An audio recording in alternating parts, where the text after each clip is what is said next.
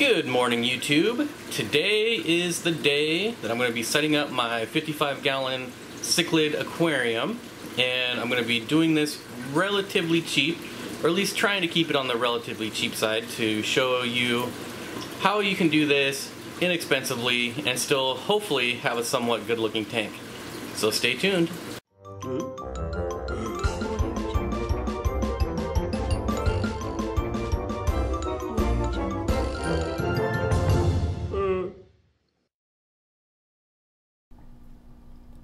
Alright, so the first thing we are going to look at is this 55-gallon aquarium, and my initial cost on this was nothing. I got it for free. Now, there's lots of different places to look at fish tanks, lots of different places to get them for free.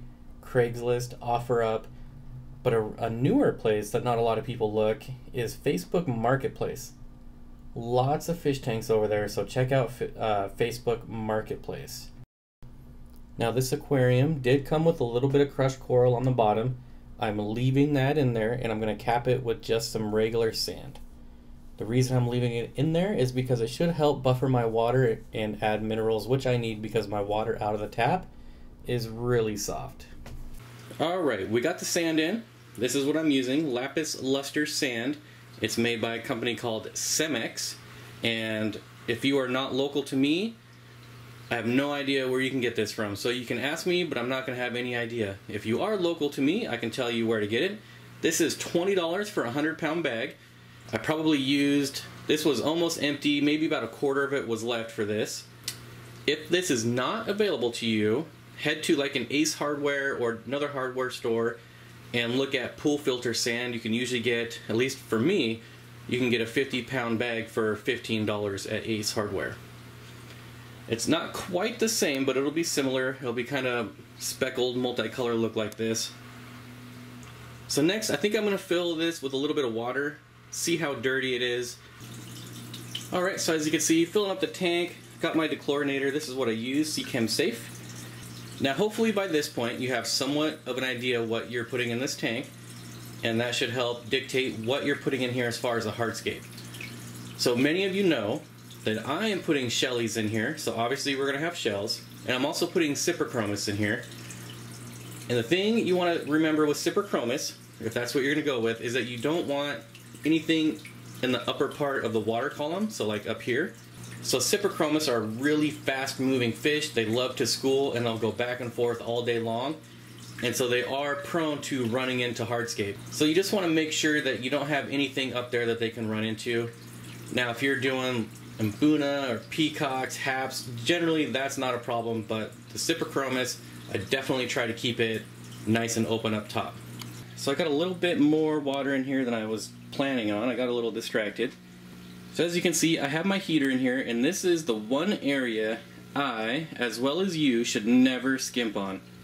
I myself would never ever buy a cheap heater, because I've lost fish to heaters breaking, getting stuck on, and frying my fish. And I know that can happen to any heater, but I try to stick with the best when it comes to heaters. This is an old Jaeger heater. The new ones I don't think are quite as good as these old ones. If I had to buy a new heater, it would probably be the Aquarium Pro. And then I've also added a sponge filter over. This is an uncycled sponge filter. Later I will be adding a cycled sponge filter so we get an instant start and I don't have to wait for a cycle. But now I'm going to try to find some rocks, some hardscape, probably no wood as it's not needed. So let's take a look at what I can find. So I think I might end up stealing a few rocks out of this tank here because there's simply, all these rocks aren't needed in here. And technically, I don't even need rocks in that 55-gallon tank. All I need is shells, and that's it. But I do like to have some things in there. It makes it look better for me. I don't know, I might just go with this single big rock over here just because it's a different color. I'm not going to use that piece of wood, that's for sure. I might use this guy here. Maybe. Well, maybe not. That might be a little too big for shellies. Well, it definitely will be. But I'm going to grab some rocks out of here and then probably fill the tank all the way up. Alright, so it's been about an hour since my last check-in. I just got back from my local fish store and picked up some new fish. Went to the post office and shipped out some shirts. You guys will have to wait till tomorrow to see what fish I got. But I'm checking back in here. Just want to take a quick peek at the temperature. I don't know if you can see that.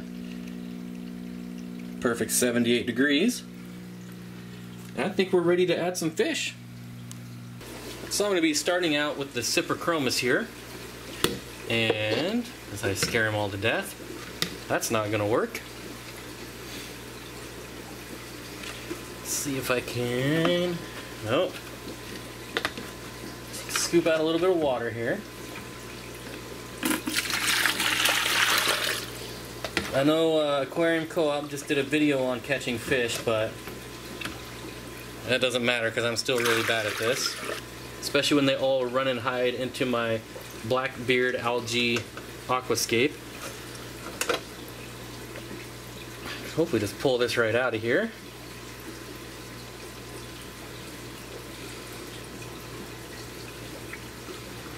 Like so. Get this out of here.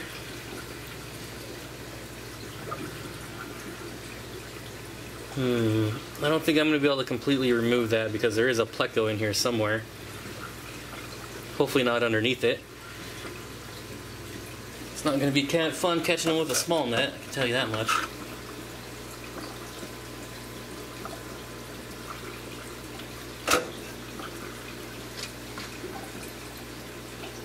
All that, and I only got one. Alright, we're going to need a bigger net. 3 hours later. Well, that was a bigger pain in the butt than I thought it would be. I had to kill my sweet blackbeard algae aquascape. But the only thing that's in there now is a pleco in the back corner that you can barely see, maybe. So I got the blue mystery snail. And that's it. So I'll be doing a water change on this tank. In the meantime, I do have all my Cyprichromis down in here. And I'll be moving them over to the 55-gallon tank. Alright, so got the Cyprichromis in here. I didn't really want to film it. These are really fragile fish. Not so much when they're this size, but it's still pretty easy to break their spine. So I just wanted to make sure I was concentrating on not hurting my fish and not worry about the filming. Now they are doing, you can see them kind of spazzing out. It's because they have all the air bubbles all over them. And this is pretty typical when I move fish into a new tank and there's all these air bubbles everywhere and they get stuck on the fish. They usually try to shake them off. I feel bad, but it's just air. It'll go away. But now I'm going to work on getting the shellies over here. Alright, so I'm draining the water in my shelly tote here. And I'm going to be transferring all the shells and fish into the 5-gallon bucket. And then I'll get them over in the 55-gallon tank. This is going to be way easier than doing Cyprichromis. So when they get scared, they just run and hide in their shell, and all you got to do is pick the shells out. Super duper easy. So I wonder how many I can just get in a scoop here. It's been a while so they've actually come back out of their shell. Oops. Yeah, there's quite a few in there. Pretty good scoop. Alright, so I got everyone transferred over to the bucket. I'm going to get them ready to move over to the 55-gallon tank. Alright, so here we are. As you see, I got all the shells, all the shellies transferred over. Now what I'm trying to do here is I did purposely put all the shells on the left side here, and that's just kind of give the Cyprichromis some room over here, because they will come down at night and they'll hover around these rocks, and hopefully all the shellies will retreat into the shells. So they'll each have their own spot. So our filtration is going to be super duper cheap. Both of these filters were under $10. I'm using 2 of them, and I'm using a Tetra Whisper air pump. I believe it's the 150. It has 2 outlets, and that runs about $25. The light I'm using, I'm going to show you 2 different lights. These are the Odyssey lights that you can find on eBay. The seller you want to look for is Top Dog Sellers. I think a few people have mentioned them before. So this right here, this light I think was $24 or $29. It's a 48-inch and it has the blues and the white. So you can see there's not a lot of blue. You know, every 5 inches or so there's one blue LED, so it really doesn't come through, especially on a deep tank like this.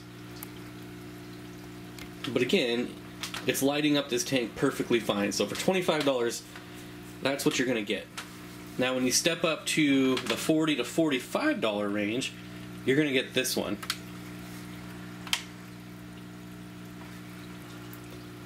This is the planted Odyssey light. It's 6500K. This one I believe I got for $39 or $45, right around there. And it normally comes with free delivery.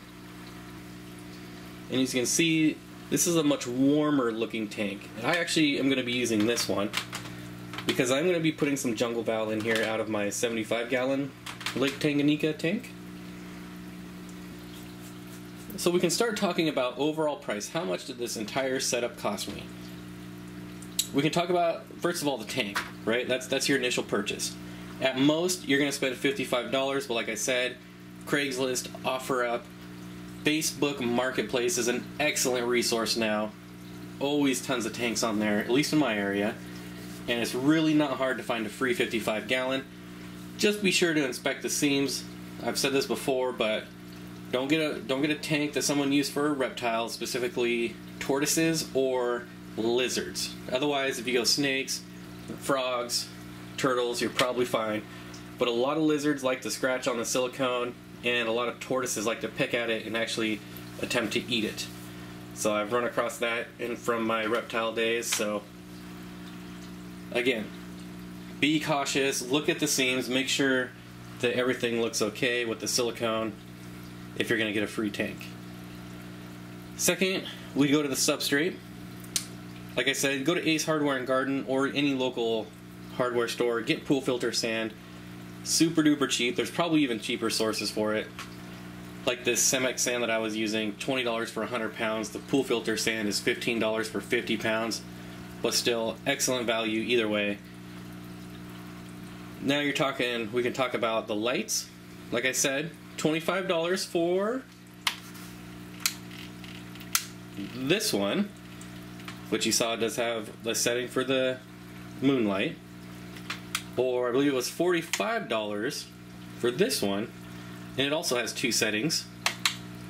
So you can put it on low, and I'll probably keep it on low until I get plants in here just to save on energy. But there's high. Next, the heater. The one thing you do not want to skimp on, and I'm sure a lot of people that are watching this have got a lot of $5, $10 heaters on eBay, a lot of the cheap brands, but you could be working on 10 years on that heater with no problems. But for me, I like the peace of mind. I mean, people say get a heater controller. I'm not gonna buy a piece of equipment and then have to buy another piece of equipment to monitor the first piece of equipment. That's ridiculous. I'd rather just buy a quality. Well, I should say, I would rather buy a good unit to start with. And like I said before, if I had to buy one now, it would be the Aquarium Pro. Or if you can find an old Jaeger heater like this one is, really good there. Filtration, like I mentioned, both of these under $10, so you figure, you know, $20 with tax, $20 for a good heater.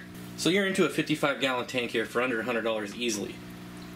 Now, the most expensive part is going to be the fish. So the most expensive part is going to be the fish. So I did a Lake Tanganyika biotope using fish that I already have. So when you're looking to set up cichlid tanks, you want to pick out your fish first. One of the reasons this setup only took me about a half hour to get up and running was because, one, I don't want large rock walls because the Cyprichromis will run into them or swim into them. And two, the only other thing I need is shells for the shellies. That's it. I'll put in some plant trimmings later. Again, that's all free out of another tank. So if you want to go down to like a PetSmart or a Petco, wait for their aquatic sales, go to local fish stores, you know, wait for sales. And then one thing I haven't talked about yet are tops. I'm using glass tops on this. You can make your own. I buy sheets of Lexan, like what's in my 75-gallon tank here. And it's just, you know, you buy an 8-foot sheet for $30 and you have tops for numerous tanks. So you can do that if you're setting up multiple tanks, or just go with the glass tops. You can get them for like 15 bucks. Really not a whole lot of money there. But again, we're still into this for under $100. So you can collect these rocks for free. The only thing I would recommend is, you know, cleaning them and scrubbing them with hydrogen peroxide or whatever you feel comfortable with. The one thing you do not, I repeat, do not want to do with rocks is boil them, because they will explode. And that's something you do not want to deal with. If you don't believe me, just Google it. Boiling rocks will explode. Not all of them, but they can. So don't do it. You can see all my shellies here are starting to set in. They've all got their shells picked out already. It's going to be a lot of fun watching this tank over the next week or two, and there's probably going to be shells way over here. They're going to be digging mounds, and I'll definitely do updates on this tank and show you exactly how they're aquascaping. That's the one thing with shellies. I could have spent 2 hours aquascaping this tank, and they would have just mowed it all down and redid it in a matter of a day anyway, so don't waste your time aquascaping a shelly tank. So here, these fish are definitely happy because I've already got a pair breeding. I don't know if you caught that, but she is flashing him to trying to seduce him, trying to get him to go in that shell where she's probably already laid the eggs.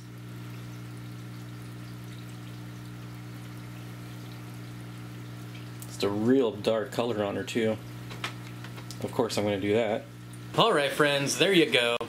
How I set up an African cichlid tank specifically for Lake Tanganyika. So under $100 we got that entire tank set up, all equipment, and just wait to see in like, I don't know, 2-3 months. I'm going to add some jungle val. Once that starts to spread, that tank is going to look amazing. All for under $100, not counting the fish, mind you. The fish were definitely expensive. The Cyprichromis were 30 bucks each. My original colony of multis was $10 each, and I got, I don't know, a dozen of them. I don't remember, I've had them for so many years now, but it should look really, really good, and I'm really looking forward to it, and I can't wait to show you guys the progress. Alright, and now for the channel of the... Ooh, this tank is looking really good right now. I'm going to show you. Check this out.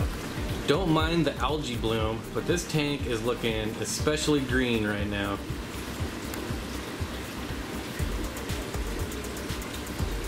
Dwarf hairgrass is spreading nicely. I actually haven't taken the time to look at this tank in a while. Maybe I'll have to do an update video on this when I get back on Sunday. Well, tomorrow for you guys. I don't know, that's looking really green right now. I like it. Okay, so anyways, back to the channel of the day. Today is going to be NFK, Native Fish Keepers. I've been watching this channel for a really, really long time. One of the first that I ever subscribed to. If you can't tell by the name, he keeps native fish to North America. He just got done setting up a 240-gallon native fish tank that is just amazing. So head on over there, check it out, subscribe. Subscribe here if you haven't. Everything will be popping up around me like always, and like always, I will see everyone tomorrow.